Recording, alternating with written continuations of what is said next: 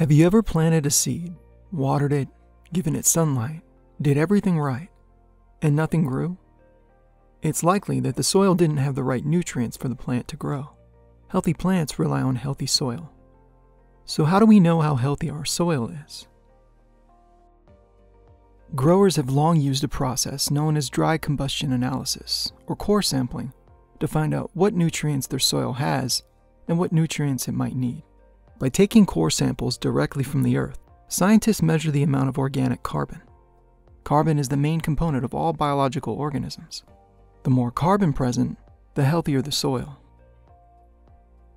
This process can take as long as 2 months or even 6 months in some cases, which means growers have to wait for the information they need now.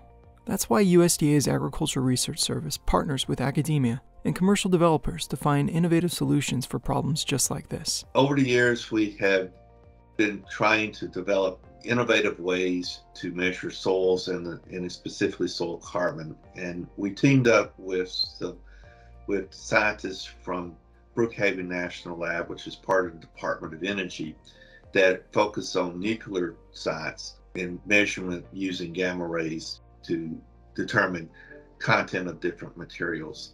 We worked with them to develop new ways of using their nuclear physics technologies in soils.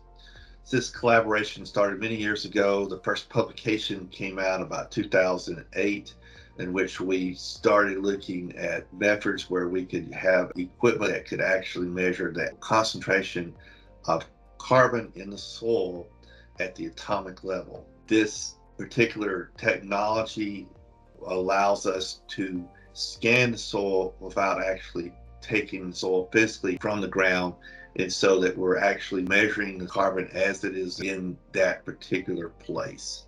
The value of this tool is far-reaching. A process that used to take several months now only takes a day and provides data more precise and comprehensive than ever before. It should help to maximize the effectiveness of fertilizer, ensuring it's placed only where it's needed, and because every neutron interaction has its own signature, it will be able to map other kinds of elements found in the soil too. This may be beneficial for carbon sequestration efforts and the production of feedstock. Perhaps the next time you plant a seed, the soil you'll be using will have been analyzed in the same way, and this time, you'll finally have the healthy plant you wanted after all.